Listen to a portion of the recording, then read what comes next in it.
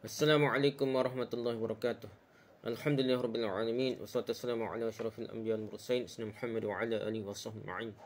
Rabbi shrah li sadri wa yassir li amri wa hlul 'uqdatam min lisani yafqahu qawli. Kita sambung balik kitab kita ni, Yas'alunaka, tanya jawab lengkap tentang agama dan kehidupan oleh Syekh Dr. Ahmad Syarbasi. Peraturan dalam peperangan lah. Ada tanya Syekh, tak kala bangsa Arab berperang melawan kekuatan Israel, apakah mereka juga mesti mematuhi aturan-aturan di dalam peperangan? Disiplin, peraturan, disiplin dalam peperangan. Atau apakah mereka berhak untuk menghadapi musuh yang rendah ini dengan menggunakan cara-cara sebagaimana yang telah musuh gunakan terhadap kita? Cara jahat, dibuat jahat, kita buat jahat juga. Kita mengetahui bahawa Allah SWT mendorong kaum muslimin untuk berlaku keras dalam berperang melawan orang kafir. Bagaimanakah pandangan anda dalam hal ini? Itu orang tanya Syekh lah. Syekh jawab. Allah SWT telah berfirman dalam surah Al-Baqarah ayat 190 yang bermaksud, dan perangilah di jalan Allah orang-orang yang memerangi kamu, tetapi janganlah kamu melampaui batas. Jangan doa lalu lah. Kerana sesungguhnya Allah tidak menyukai orang-orang yang melampaui batas. Dari ayat ini dapatlah kita tahu bahawa kita mestilah menangkal serba musuh pada kita. Kita mestilah memusuhi orang yang memusuh kita, dan kita mestilah memerangi orang yang memerangi kita. Namun kita tidak diperkenankan untuk memulai penyerangan dan permusuhan, dan kita buat cari pasar. Kita ajak dakwah, tapi kita tidak cari pasar. Kita juga tidak boleh membunuh orang yang tidak ikut serta dalam peperangan, seperti kaum wanita, anak-anak, orang-orang tua dan orang yang sedang sakit. Orang awal lah, orang awal jangan terlibat. Kita tidak diperkenankan mengadakan perosakan bangunan tanpa alasan. Kerana yang demikian itu dilarang oleh syariat. Jika kita tidak terpaksa melakukannya. Kalau tidak terpaksa lah, kalau terpaksa boleh buat deh. Hacu bangun yang gabung.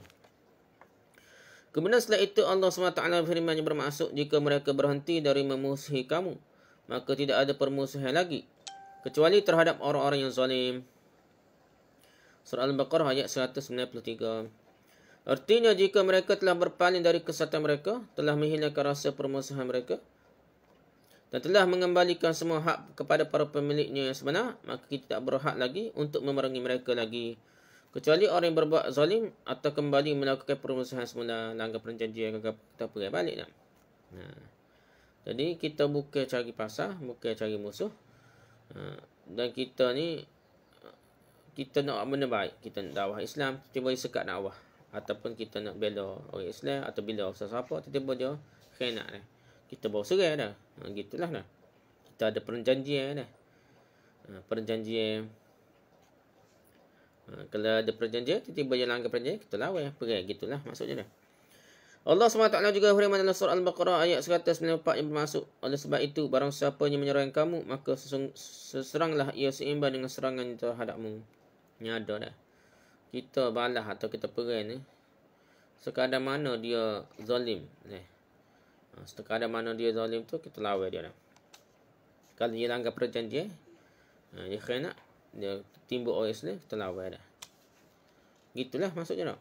Ayat ini memberikan isyarat pada kita bahawa dalam melakukan serangan balas, kita mestilah menggunakan senjata yang setimpal dengan yang mereka gunakan untuk menyerang kita, kerana kita tidak akan dapat mematahkan serangan kaum yang zalim kecuali dengan serangan yang setimpal dengan apa yang mereka lakukan, sehingga kejahatan mereka itu dapat dilumpuhkan. Matlamat dia untuk melumpuhkan kejahatan mereka, perkhianatan mereka.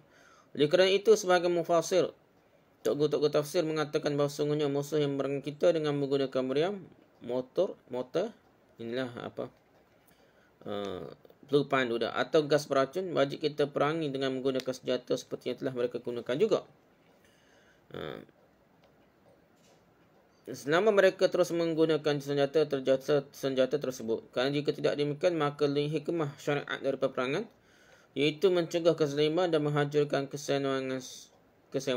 Maksudnya menghancurkan orang yang bertindak melampaui batas tu, tidak akan terwujud.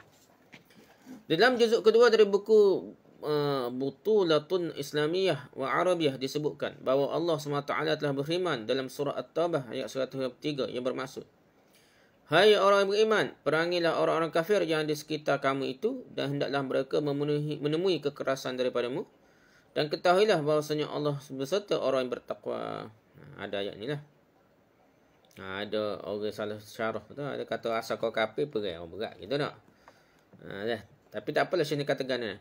Artinya mereka para musuh.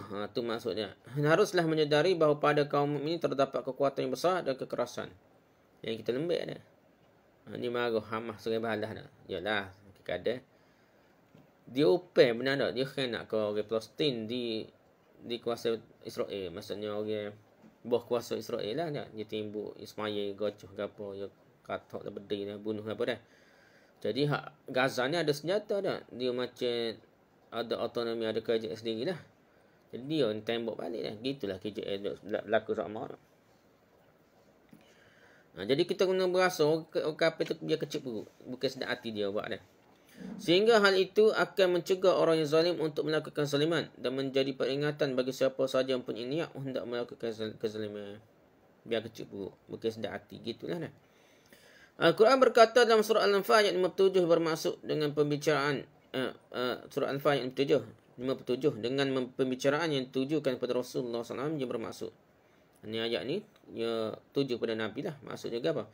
Jika kamu menemui mereka dalam peperangan, maka cerai beraikanlah orang-orang yang di belakang mereka dengan menumpaskan mereka supaya mereka mengambil pelajaran. Jadi matlamat ya, supaya orang-orang kafir, orang yang zalim, orang yang melampau ini ambil pelajaran, bukan sedap hati dia melakukan kezalimannya. Sebagai mufassir, Tok Guru Tafsir mengatakan bahawa petunjuk agama untuk menggunakan kekerasan terhadap orang yang memulai penyerangan dan serangannya itu melewati batas adalah sesuatu yang disepakati di kalangan pemimpin perang. Jadi matlamat perang itu untuk melumpuhkan musuh. Jadi kita kena kekerasan siapa dia lemah. Okey. Kerana membiarkan musuh melakukan serangan yang melampaui batas tanpa memberikan balasan akan mendorong kepada kehancuran dan kerugian. Jadi kita biarkan, tadi kau berat lah. Kehancuran total, kata dah. Sedap hati dia. Dari penjelasan-penjelasan di atas, kita dapat mengambil kesimpulan bahawa kita mestilah memerangi musuh kita sebagaimana mereka memerangi kita juga. Kerana mereka itulah yang pertama kali melakukan serangan. Jadi kerana mereka tu jahat. Dan mereka tanah air kita, dan mereka rampah dah. Jadi kita boleh serai balas ataupun berontak dah. Kewajipan seorang mujahid.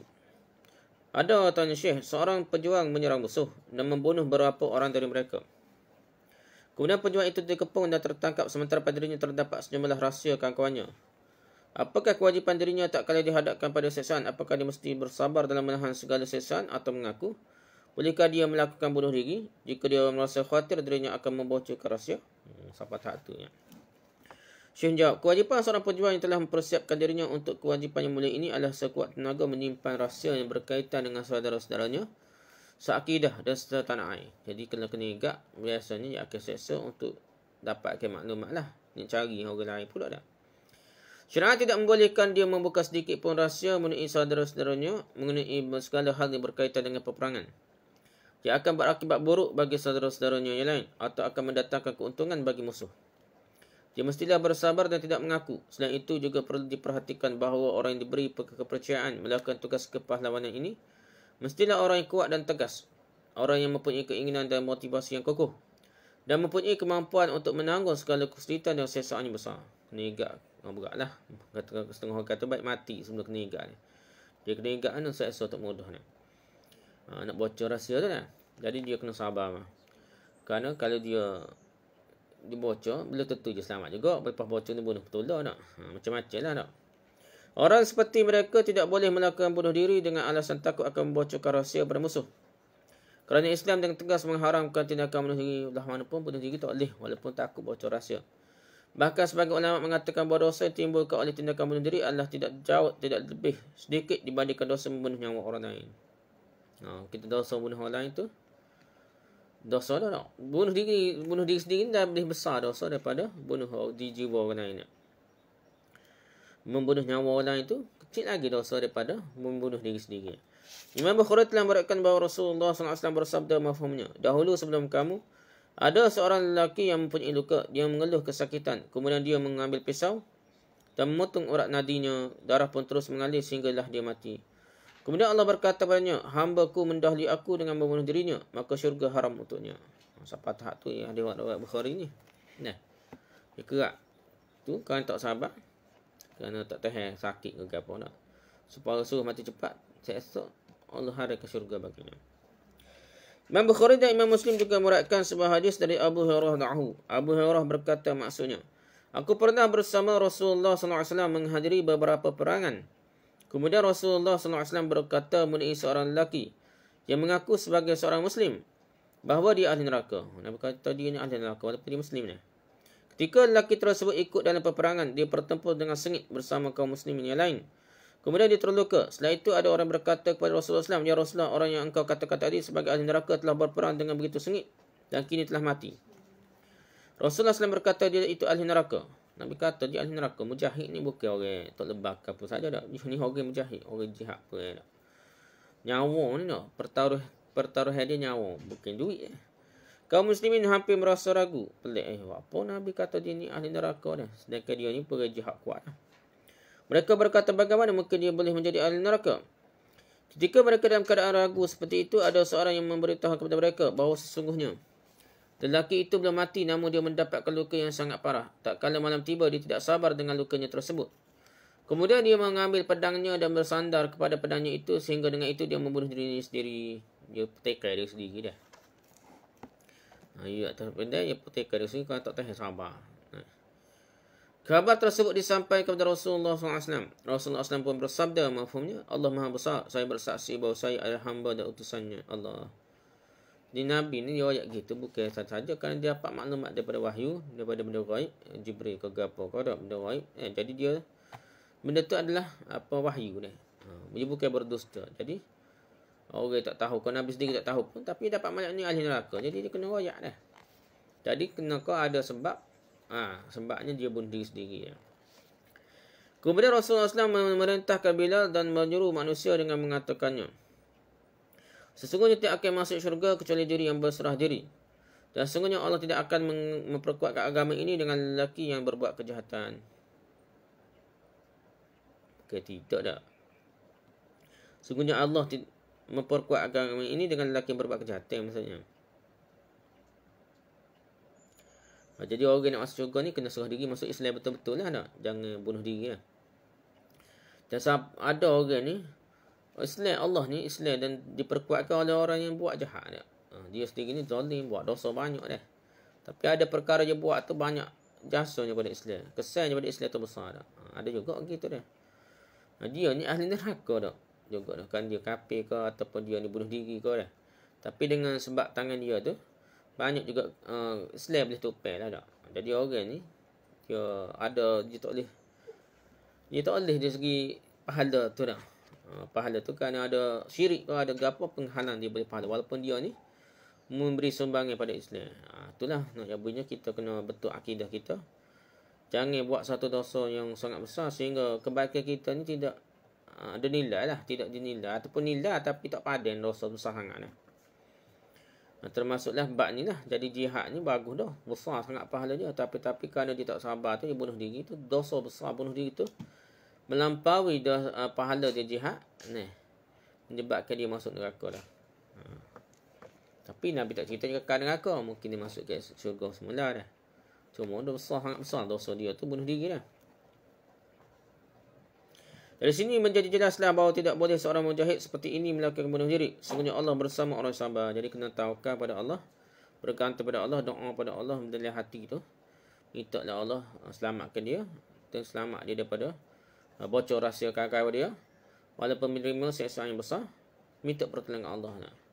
Sama ada Allah matikan dia sebagai syahid, penjara dalam penjara dibunuh, ataupun dia sabar, gitulah kita mau pertolongan Allah. Allah Maha berkuasa. Lari dari peperangan. Ada tanya nak Syekh ni, mengapa melarikan diri dari peperangan dihitung sebagai dosa yang membinasakan? Dosa besar sangat membinasakan. Sebab apa dah? Syekh jawab dah. Allah SWT telah berfirman dalam surah Al-Anfal ayat 45 yang bermaksud, hai orang-orang beriman, apabila kamu memerangi pasukan musuh, maka berteguh hatilah kamu dan sebut dalam nama Allah sebanyak-banyaknya agar kamu beruntung. Kita pergi ni, kita kena zikir ingat Allah sebanyak-banyaknya dah. Dan teguh hati dah. Dalam surah An-Nafal ayat 15 dan 16, Allah SWT berfirman yang bermaksud, hai orang-orang beriman, apabila kamu bertemu dengan orang kafir yang sedang menyerangmu, maka janganlah kamu membelakangi mereka mundur. Barang siapa yang belakangi mereka mundur, waktu itu lagi dia pergi dah, kecuali berbelok untuk siasat perang atau hendak menggabungkan diri dengan pasukan yang lain, maka sungguhnya orang itu kembali dengan membawa kemurkaan dari Allah. Dan tempatnya adalah neraka jahanam, dan amat buruklah tempat kembalinya. Sampai tahap tu Al-Quran sebut dah. Ayat di atas mengatakan bahawa wahai orang beriman, jika engkau bertemu dengan musuh-musuh yang kafir dan mereka maju untuk memerangimu, maka janganlah engkau lari dan mundur dari mereka. Jika ada di antaramu orang yang melakukan demikian, bererti dia telah berbuat dosa. Kecuali apabila hal itu dilakukan dalam dua keadaan sahaja. Pertama, ia berperang dengan berpindah-pindah tempat kerana melihat bahawa itulah yang terbaik dia lakukan dengan berperang. Arah kedua atau peperancangan itu bolehlah. Kedua, dia mundur dengan masuk untuk bergabung dengan sekumpulan pasukan kaum mukminin yang lain untuk memperkuatkan dan memberikan bantuan. Mundur tu perangkap besar. So lagi dia ni nak dapat bantuan. Boleh lagi lah. Barang siapa yang mundur dari medan perang bukan dalam kedua keadaan di atas, maka dia akan timpa oleh kemurkaan Allah SWT. Kehidupannya akan berakhir di neraka dan itulah seburuk-buruknya tempat kembali. Pasal kesalahan besar ni kalau kita undur, tak menyuruh sehingga dia boleh pergi rapat. Lagi besar lah masalah ni. Masalah tentera Islam lagi besar nak. Walaupun kita lagi menyebabkan lebih terancam di bahagian belakang tentera Islam. Jadi kalau kita walaupun terkorban nyawa memberi serangan-serangit, mungkin dia payah sikit nak bergerak, nampak sikit. Bolehlah tentera Islam yang di belakang ni mengambil strategi tertentu untuk mengalahkan musuhnya. Itu kaedah perang dah. Rasulullah SAW telah memberitahukan kepada kita bahawa lari pada masa peperangan adalah termasuk dosa yang sangat besar.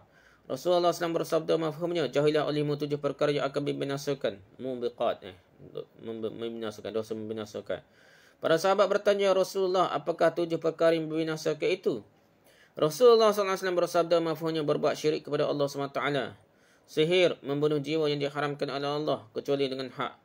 Memakan riba, memakan harta anak yatim, lari pada saat peperangan, dan menuduh seorang wanita mukmin melakukan zina. 7 perkara. Pertama syirik, yang kedua bunuh orang, yang tiga riba, keempat anak yatim, makan harta anak yatim, yang kelima lari daripada peperangan, yang ketujuh tuduh wanita mukmin melakukan zina. 7 perkara dosa mubiqat, dipanggil dosa besar yang membinasakan. Allah SWT telah mencela orang yang lari daripada saat peperangan Uhud. Daripada Uhud ni, masalah tu lah. Kucak-kacir ni ada setengah tu lagi dah. Bahasa tak gagah lagi dah. Allah SWT firman dalam surah Al-Imran ayat 155. Maksudnya, sungguhnya orang yang berpaling di antaramu. Pada hari bertemu dua pasukan itu, hanya saja mereka digelincirkan oleh syaitan. Disebabkan sebahagian kesalahan yang telah mereka perbuat di masa lampau. Dan sungguhnya Allah telah memberikan maaf kepada mereka. Sungguhnya Allah Maha Pengampun lagi Maha Penyayang. Jadi kita kafir ni, orang Islam ni tak, dia perehuk dekat nak kalah lah kita kata tak. Lepas tu bangkit semula tu sehingga kafir tak jadi serai balik ni. Jadi asal-asalnya jadi ia perih tu jadi macam kalah sikit umat Islam tu kerana mereka tak dengar arahan Nabi turun dari bukit tak. Pasukan pemanah ni turun dari bukit, dia ambil harta rampasan perang. Itulah Nabi kata jangan tinggal bukit ni belah mana pun. Dia tinggal. Dia tinggal tepat sebagai tempat benteng utama untuk serangan musuh ni. Jadi tak ada. Maka api mari serai ikut belakang. Serai ikut lain. Depan satu Khalid al-Walid serai tak. Masa Khalid al-Walid bukit Islam lagi menyebabkan kocak-kacir terhadap Islam. Jadi orang Islam ni kocak-kacir tu lagi juga tak. Mungkin sabar teguh untuk menghadapi musuh Islam. Jadi masa tu kira dosa lah. Tapi kena ingat, sahabat-sahabat ni walaupun dia dosa, sini ada ayat Quran telah menyatakan sungguhnya Allah Maha Pengampun lagi Penyayang. Allah telah memberi maaf. Jadi maaf lah sahabat-sahabat tu kita jangan suria. Setengah tu dia kata termasuknya lagi ni Uthman bin Affan. Tapi tak berbuat imam lah. Ni kata ada pengaruh Syiah kalau sebut Imam Ali dah. Sebenarnya Uthman bin Affan ni dia tak terhad dan dia pun bukanlah macam hebat panglima. Dia ni duit banyak dah. Dia banyak sumbang harta daripada perjuangan Islam. Dia dari segi kemahiran perang tidak sehebat Umar Al-Khattab. Sehebat Sayyidina Ali ke apa dah. Jadi dia ni Hamzah ke apa tak sampai tahap tu kehebatan dia peperangan. Cuma dia ni ada kemahirannya bisnes niaga dan kaya lah. Sayyidina Uthman ni. Jadi dia ni perang juga. Cuma ni dia dalam keadaan gitu kak. Kacau bila kak. Macam lagi lah sikit tak. Nak gana dah. Setiap orang ni ada kemahiran tertentu dah. Iku bisa sikit bab perang ni kan Uthman bin Affan. Jadi orang kata dia ni jahat ni lah pokok munafik, pokok yang nak bunuh Sayyidina Uthman tu. Jadi dia tuduh macam-macam, termasuk lagi daripada cerita hak lama tu. Orang kata tak usah ukit lah dah benda lama, tapi dia bawa cerita lagi nak nguduh. Cerita hak zaman perang bila lagi tak. Kan bagi kita pelihara je lama dah tu. Pelihara ke-12 13 tu. Isu lama basi nak bakit semula dah. Buat modal dah. Jadi benda gitulah menyebabkan Sayyidina Uthman ni tuduh gitu. Tapi kita ingat Al-Quran sendiri kata Allah telah memberi maaf kepada mereka, pada sahabat-sahabat ni, termasuk kalau Sayyidina Uthman dikatakan terlibat juga lagi. Apa dah dosa dia? Tak ada timbulnya. Bahkan perperangan Uhud ni Nabi kata tak kira lah orang hak lagi ke, hak mati ke, telah mati syahid dan diampunkan dosanya oleh Allah, dan mereka ni penyebab kepada kemenangan Islam seterusnya. Allah SWT juga telah mengecam orang-orang yang lari pada perang Hunain. Selagi berlaku perang Hunain dah. Perang Hunain ni kacau bila juga dah. Perang Hunain ni ramai Islam. Tapi dia masuk tempat orang dah. Tempat orang ni, tempat Hunain ni, tempat orang kafir yang mana dia telah bersiap sedia dengan benteng yang kukuh dan perancangan strategi yang cekap lah. Walaupun nampak ramai, masa tu kacau bila. Tambah-tambah lah. Ramai hak baru masuk Islam. Dah, dia berasa agak lah tentera ramai. Kita tak kalah terik ni orang kapun tak ramai dah berapa ribu tinggal dah. Tapi tentera Islam tu ramai dah. Dalam surah perang Hunain ni, dalam surah At-Taubah ayat 25 hingga 27, maksudnya sesungguhnya Allah telah menolong kamu hai para mukmin dalam peperangan yang banyak. Peperangan sebelum tu menyasar umat Islam dah. Uhud dah apa nak kalah tapi tidak ada kalah teruk benar. Kalah teruk tapi dia bangkit semula sehingga kafir tu tak jadi nak serang balik dah. Klik. Gitulah cerita dia. Jadi banyak yang benda lah hak lain tu punya terus tak ada kalahnya. Sehinggalah perang Hunain telah bebas Mekah dah, Fathu Mekah dah ni. Nak suruh kapal tu masih tidak masih menentang kerajaan Islam lah. Dan ingatlah peperangan Hunain, iaitu di waktu kamu menjadi bongkak kerana banyaknya jumlahmu. Jadi agah. Jadi bukan lagi hati yang bergantung pada Allah, tapi bergantung pada kekuatan tentera. Maka jumlah yang banyak itu tidak lagi memberikan manfaat kepada dirimu sedikit pun. Dan bumi yang luas itu telah terasa sempit olehmu. Jadi bumi yang luas tu berasa sempit.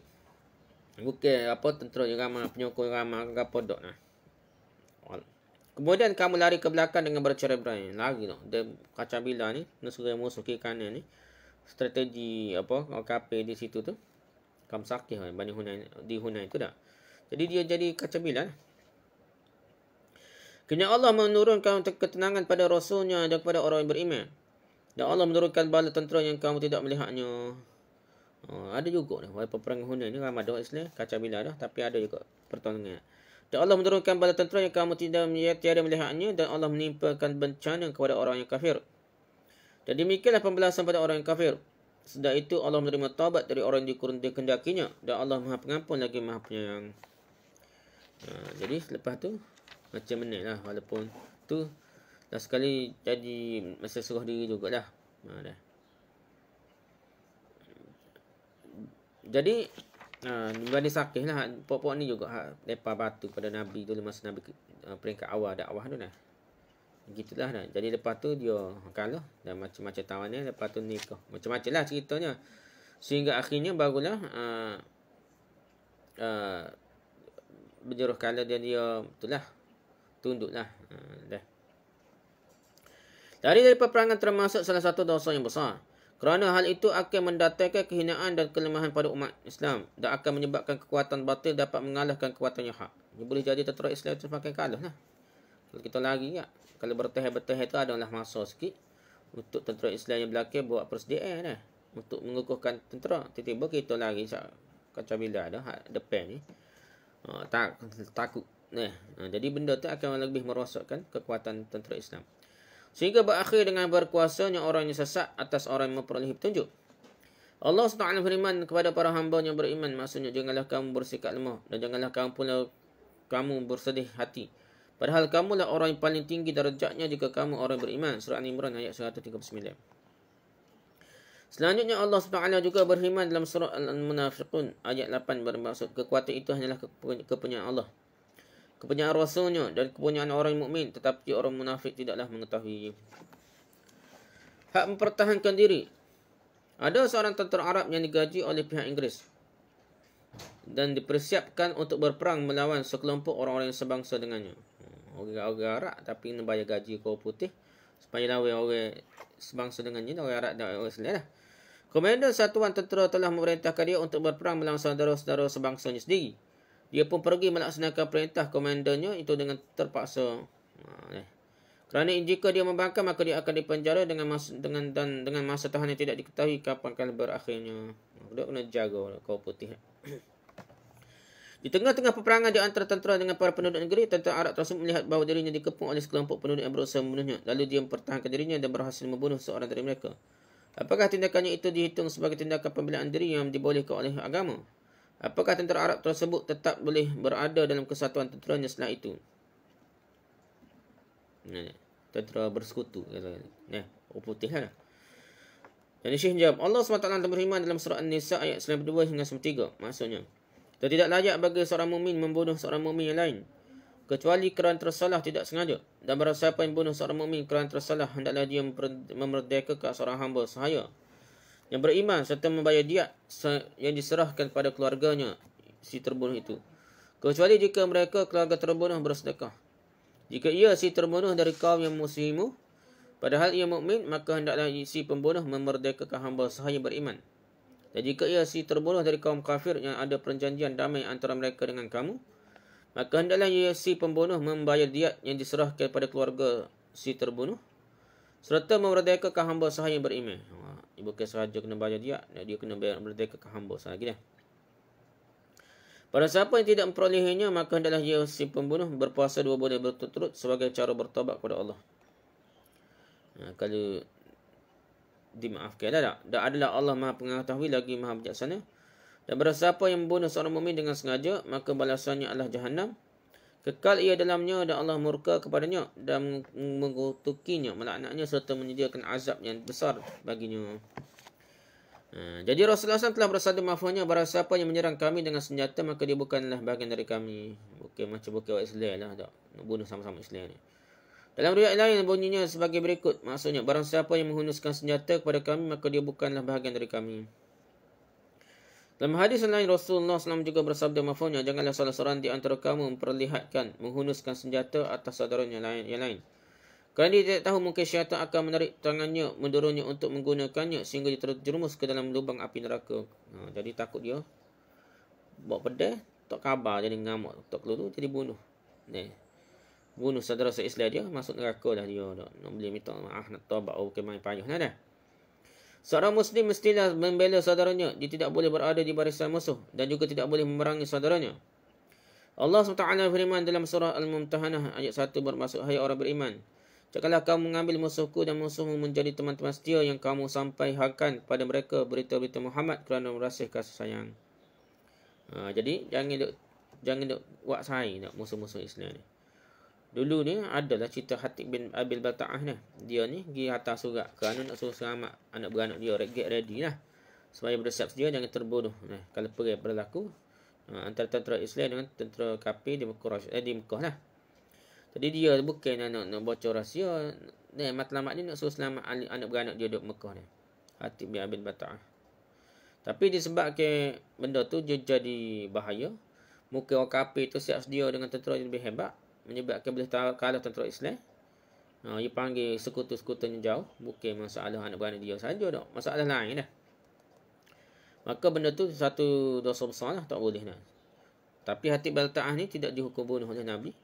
Walaupun Umar minta bunuh kerana dia ni, kerana dia terlibat dengan peribadahan. Nabi kata, ada dalam Quran ada sebut dah, orang terlibat peribadahan buat laga apa pun dimaafkan. Jadi menyebabkan dia dimaafkan lah. Tapi nak nyabuinya besar kesan dia kalau bocor sungguh. Tapi Nabi sekat tengah jalan lah. Surat tu pada seorang perempuan tu. Tapi sekat tengah jalan Ali lah radhiyallahu anhu dia ambil. Dia sekat dia ambil tak. Itu cerita dia dah. Jadi orang kafir tak boleh buat baik. Tak boleh duduk bersama-sama mereka. Begitu juga ulama bahas kalau kita duduk di negara. Contohnya Amerika, kewajiban tentera tu wajib ni. Kerah tenaga. Dia duduk di Amerika, kerah tenaga masuk tentera, nak pergi lah. Di Afghanistan ko di mana dah di Iraq ko gapo habis paksa termasuk Islam dah. Jadi kita takut kita terlibat, kita bunuh sama-sama Islam. Ngatur tak mau balik duduk negara-negara begitu tu, hak tu dilarang setengah-setengah nama tu, kata haram tu duduk negara bukan Islam tu. Kerana ikut suruh ke negara dia dah. Dari nas-nas Al-Quran dan hadis Nabi SAW di atas, kita dapat tahulah bahawa tentera yang bergabung dengan barisan musuh untuk berperang melawan saudaranya yang seakidah dan setanah airnya telah melakukan suatu kejahatan yang sangat keji yang tidak layak dilakukan oleh seorang Muslim dan seorang anak bangsa yang memiliki harga diri. Ya, tak sepatutnya. Salah seorang fuqaha berbicara mengenai dosa orang yang akan didapatkan oleh seorang Muslim yang memerangi Muslim yang lainnya. Fuqaha tersebut berkata, maksudnya, dosa yang lebih besar dan lebih keras pengharamannya dalam agama Allah SWT dan syariat Islam adalah seorang memerangi saudaranya dan berdiri di barisan musuh-musuh Islam yang berusaha memerangi bangsa-bangsa Islam dengan maksud untuk merampas kemerdekaan dan menguasai mereka. Musuh-musuh Islam itu menghujani rumah-rumah penduduk yang cinta damai dengan roket dan mortar. Maksudnya, peluru pandu lah. Dengan maksud untuk menjajah negara dan perbudakan penduduknya. Mereka menyudutkan Islam dan para pemeluknya dengan berbagai cara yang keji. Maka sungguhnya tindakan memberikan bantuan pada mereka dalam peperangan seperti ini, walaupun peperangan itu bukan dengan kaum muslimin dalam bentuk apapun, apalagi dengan ikut serta berperang di pihak mereka, adalah sesuatu yang sangat-sangat diharamkan dan terhitung sebagai dosa yang besar, yang paling besar. Terkadang jelas-jelas telah kufur jika seorang Muslim memandang hal itu sebagai sesuatu yang halal. Kalau dia masuk bergabung dengan tentera kafir nak bunuh orang Islam, dia kata tak apa, maka kafir lah dia lah. Kerana tindakan tersebut berarti memberikan kekuatan pada musuh dan membuat mereka mampu mencengkam dan menguasai kaum muslimin yang lainnya. Siapa lebih besar kerosakan dia. Baik dia kena jaga, kena bunuh dan jaga daripada dia pergi terlibat bunuh orang Islam yang lain dah. Biar masuk jaga. Kalau tak tahu selama pun ada kemungkinan lepas tu dah. 10 tahun, 20 tahun ketemu orang tu. Mati dia jaga pun lebih baik daripada kita bunuh orang Islam. Dia tengah kerana terlibat tentera kafir ni membunuh Islam. Lebih teruk lah. Tentera yang telah membunuh saudara seagamanya dalam bentuk sebagaimana telah dikemukakan dalam pertanyaan di atas telah melakukan lebih dari satu dosa. Pertama, dia telah berdosa kerana membawa senjata untuk menyerang saudaranya seagama. Dan kedua, dia telah membunuh salah seorang dari saudara seagamanya walaupun dengan alasan mempertahankan dirinya. Dia mestilah menyesali perbuatannya itu, bertaubat dan meminta ampun kepada Allah dan memberikan diat kepada keluarga yang terbunuh jika dia mampu. Mudah-mudahan Allah SWT mengampuni apa yang telah dilakukan. Tapi pintu taubat masih terbuka lah. Dia tak dia bunuh seorang tu, mempertahankan diri, dia kata, dia kelah mana pun. Orang telah anggap dia musuh Islam dah bersama tentera kafir. Dia pun kena taubat dan kena bayar diat lah. Dia kata kalau terpaksa ni bukan sengaja nak bunuh, dia kata lah. Tapi kalau terpaksa bunuh, kalau tidak mampu pas dia dah. Dia kata pertahankan diri. Tapi apa yang masuk tentera kafir? Baik yang masuk jaga dah. Masuk jaga tu kena seksa ke apa pun. Daripada dia bunuh orang Islam lain, baik kena seksa nak. Sepatutnya gitulah nak. Islam dan keselamatan. Ada tanya Syekh, ada yang mengatakan bahawa Islam adalah agama yang menyerukan kekerasan dan menentang ketenteraman. Islam ini ditegakkan dengan mata pedai dan macam-macam tuduhan terhadap Islam. Sejauh manakah kebenaran dan kesalahan pendapat ini? Syekh jawab, terdapat banyak kebohongan dan bermacam-macam dusta yang dialamat kepada Islam, sementara Islam berlepas diri dari semua itu.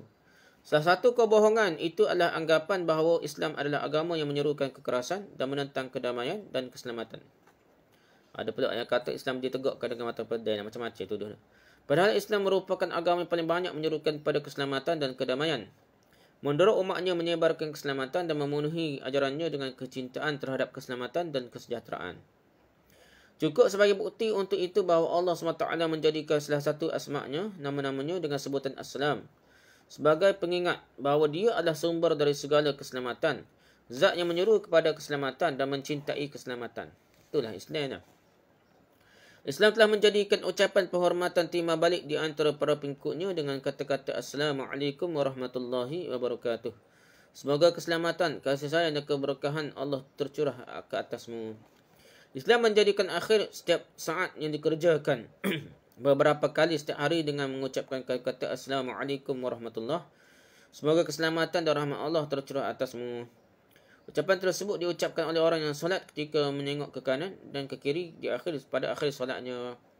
Jika kita merujuk pada Al-Quran, nescaya kita dapatkan pembicaraan yang berulang-ulang mengenai keselamatan dan seruan kepada keselamatan. Jadi Al-Quran pun cerita pasal selamat, keamanan, jangan khianat kau orang, jangan bunuh orang, kau sudah. Benda tu adalah tunjang keselamatan. Ada. Al-Quran Al-Karim berkata dalam surah Yunus ayat 25 yang bermaksud Allah menyeru manusia ke Darussalam, syurga, negeri keselamatan lah Darussalamnya. Dan menunjuki orang yang dikehendakinya kepada jalan yang lurus, yang Islam. Al-Quran berbicara mengenai orang yang soleh dan bertakwa. Bagi mereka disediakan Darussalam, syurga pada sisi Tuhannya. Al-Quran juga menjadikan ucapan penghormatan bagi orang mukmin pada hari akhirat dan ucapan salam penghormatan kepada mereka. Jadi orang mukmin pada hari mereka menemuinya dengan adalah salam.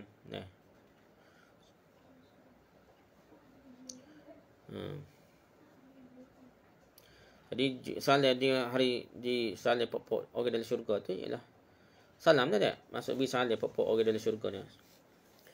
Al-Quran juga memberitahukan pada surah Ar-Ra'd ayat 24 ucapan para malaikat tatkala masuk menjumpai orang mukmin. Jadi orang malaikat jumpa orang Islam ni, orang mukmin ni disebut apa? Dan malaikat-malaikat masuk ke tempat-tempat mereka dari semua pintu sambil mengucapkan salam sejahtera bagimu atas kesabaran yang telah engkau lakukan.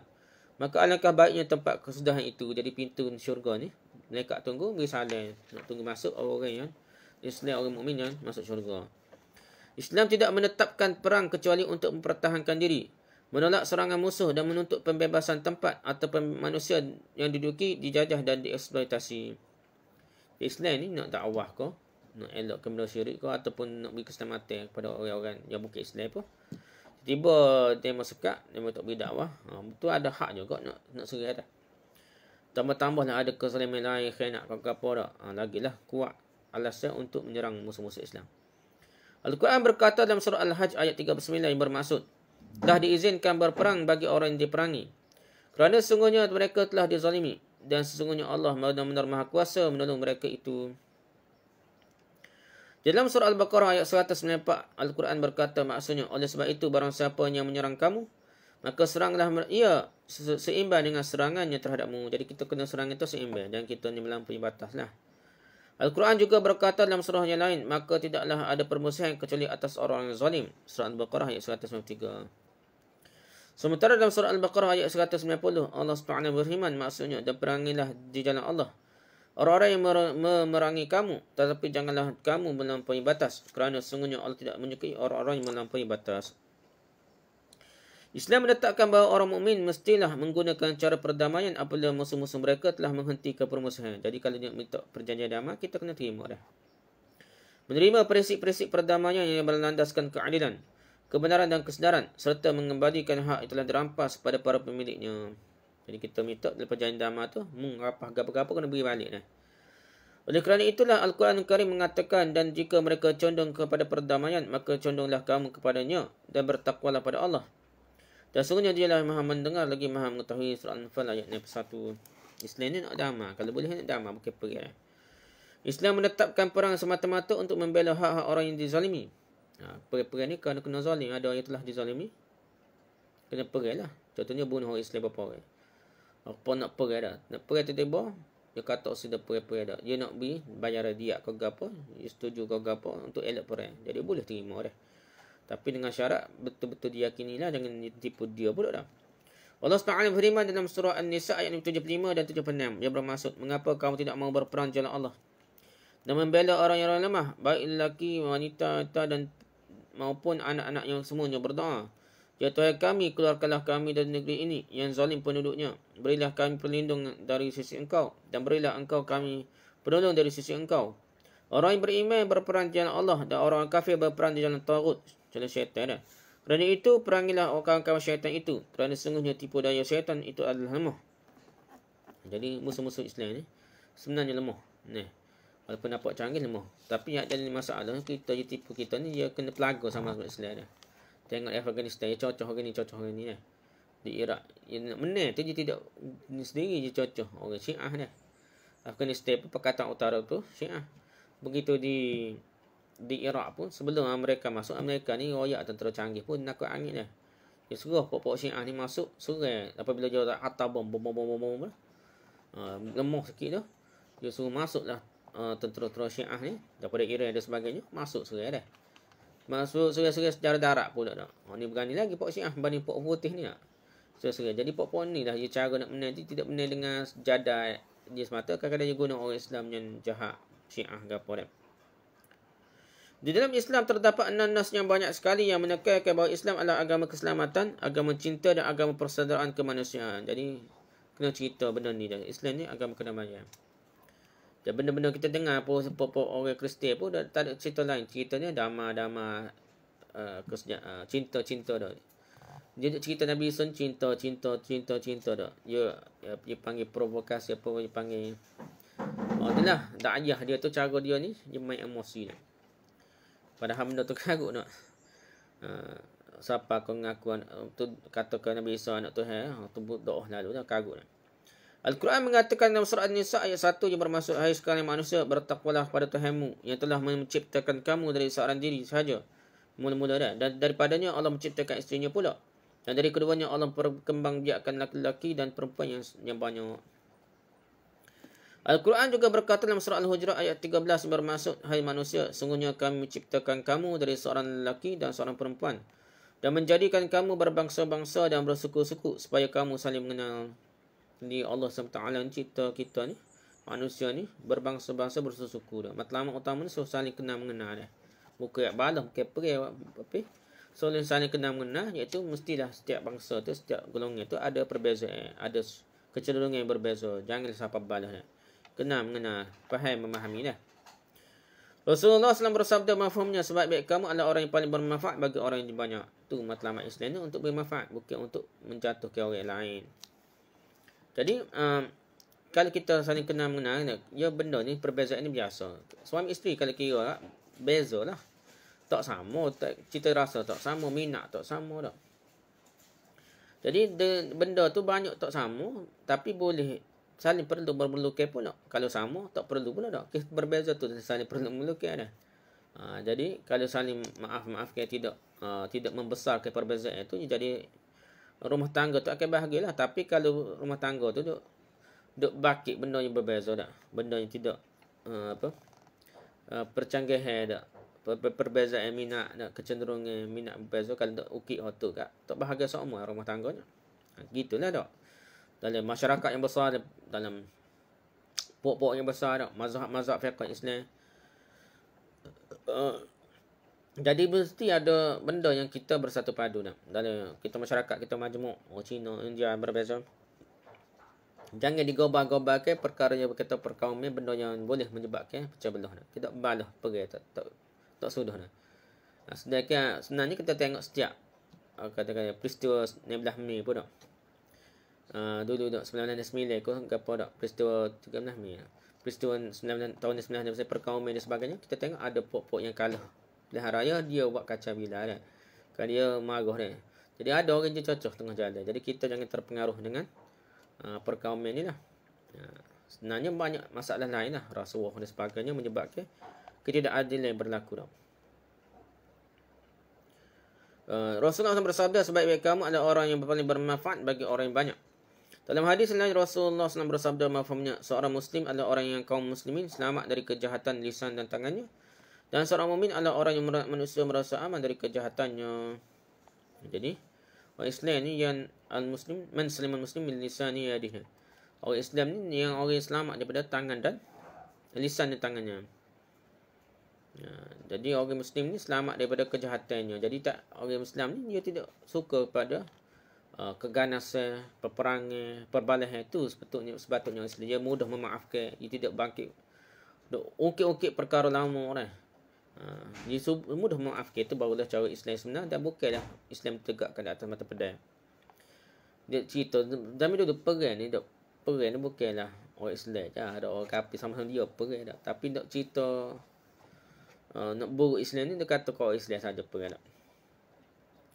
Dalam sebuah hadisnya Rasulullah SAW mengatakan bahawa yang termasuk perbuatan yang sangat utama dan mendasar dalam Islam adalah menyebarkan kesejahteraan dalam semesta. Jadi matlamat utama Islam ni supaya selamat seluruh dunia. Bukan perang, bukan balah. Demikianlah kami melihat bahawa Islam adalah agama keselamatan dan kedamaian, dan bukannya agama kekerasan dan permusuhan. Bahkan ada orang putih Dia ni reporter lah, ada orang pemberita kena tawar ke Afghanistan.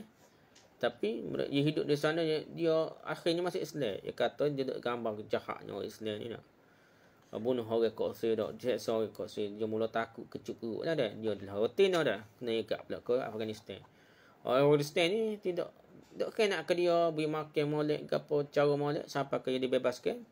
Lepas tu dia masuk Islam dah. Dia kata ketenangan bersama orang yang orang Islam tu, terus Islam dah. Bukan kena nak tak perlu dah. Bukan diseksa macam apa kem tahanan di Amerika dah. Kem tahanan Amerika ni tak kira lah orang Islam kena tuduh pengganah, kena seksa tak mudah. Ada yang mati, ada macam-macam dah. Jadi kenapa tentera Islam ni dia sebenarnya dia lebih itulah sebenarnya Islam tu terima berketenangan. Tengoklah.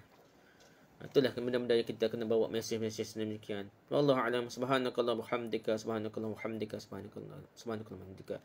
Shalla ilaha illa anta astaghfiruka wa atubu ilaik. Assalamualaikum warahmatullahi wabarakatuh.